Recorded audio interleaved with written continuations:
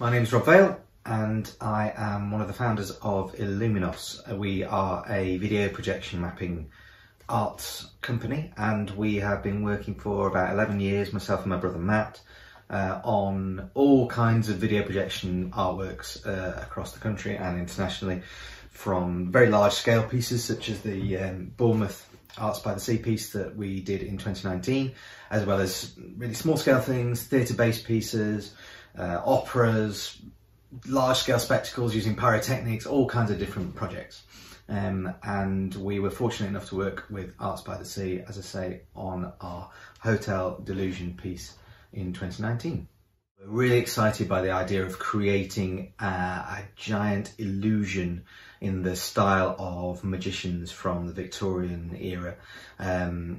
Bournemouth having that history of spectacle and of entertainment and of these kind of wonderful illusionists that would come out of the Egyptian halls up in London and tour around. So we wanted to see if we could do something with projection that fused that kind of long tradition of magic and mystery with new technologies.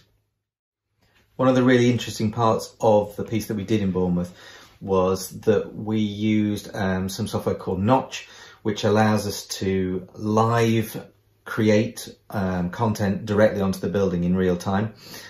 So you can probably just see here as the magician is on the building here, he is creating these yellow swooshes that come out, this kind of magic that he creates. And on each of his movements, you can see those, this yellow sort of whizzes around the building, and he's kind of fighting these demons at this point that are kind of flitting in and out of the space. So that is done in real time, which is really interesting. So you're mixing the content that you've got, that you've created and animated, with this kind of live effect. And it's quite difficult technology. You've got computers kind of running everything, manning everything the right way. But at the heart of it, you're drawing that. It's a little bit like you're kind of drawing it on a piece of paper, but it's onto a computer screen.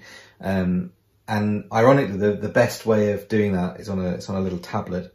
And the only way that we could make sure that we didn't fly off the building with that, because it's quite difficult to know where you are on a screen while you're doing that, because you're sort of drawing it with a pencil, is to, what we did was, if you can just see this one, we created just a little mask all the way around our little design here. And this is basically the building with little walls all the way around it made out of tape, and our little pen.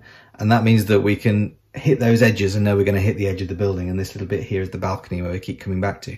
So each time he did his little bit of magic on the building, I was able to draw that in real time across that little design there and know that it would fit the space as he was kind of creating all his performance elements. So a kind of little behind the scenes trick of what was going on, both this strange mix of, again, high tech and really low tech bit of tape stops it all going wrong. This is my setup. We've got the Wacom tablet here, which we create a lot of the assets on. It allows you to kind of draw in a much more freehand way, which is really nice. And then over here, the kind of main edit computer, where we can kind of work on all of these different projects. Matt and I are kind of both making different assets and different elements, and then Matt works on a lot of the audio as well. So he has a studio setup which allows him to create all the compositions for the piece. And then on here you can just see, you know, this side is, we've got Cinema 4D going on here. So this allows, for example, on the Hôtel Delusion piece, this is the building in its 3D model format, where we can see what the content that we've been making looks like before we get to the building itself. And then that model is used to help with the mapping of the content onto the building. One project that we are working on during the lockdown situation is a piece called Sentinels that we came up with to really challenge ourselves and look at, well, what can we do as projection artists in this situation we find ourselves in, where our kind of everyday lives have been turned upside down, really. And we are collaborating with City of Trees, charity in Manchester, and Hits Radio in Manchester. And what we are looking at is projecting on 33 trees that are spread out across the city of Manchester. The trees are set as a trail for you to explore and follow around. There are 33 different species, and they're all there for different reasons, both historic and for the kind of practical things that the trees bring to a city, both for shade or for different structural reasons. We are taking projectors in a kind of mobile way, and we're beaming a portrait from a different key worker onto a different tree over the course of 3 or 4 nights. We're going to live stream that activity, even though it'll be happening very late at night in June, because that's what happens. And we are moving our way around, and once we've got all of those different images in, we'll know where we want to project each one. And we've teamed up with Hits Radio, who have been doing what's called a hero hour each day, where people have been tweeting in or Facebooking in and saying thank you to a particular key worker that they want to recognise as having had an impact during this time.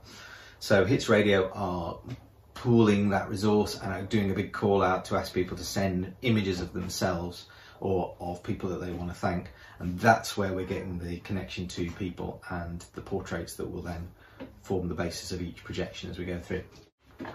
In terms of how we've been coping during this strange lockdown period, I think like many people, we've had our ups and downs and highs and lows. Sometimes we feel great and fine, and we've got things that we're working on, such as the Sentinel City of Trees piece I was talking about earlier.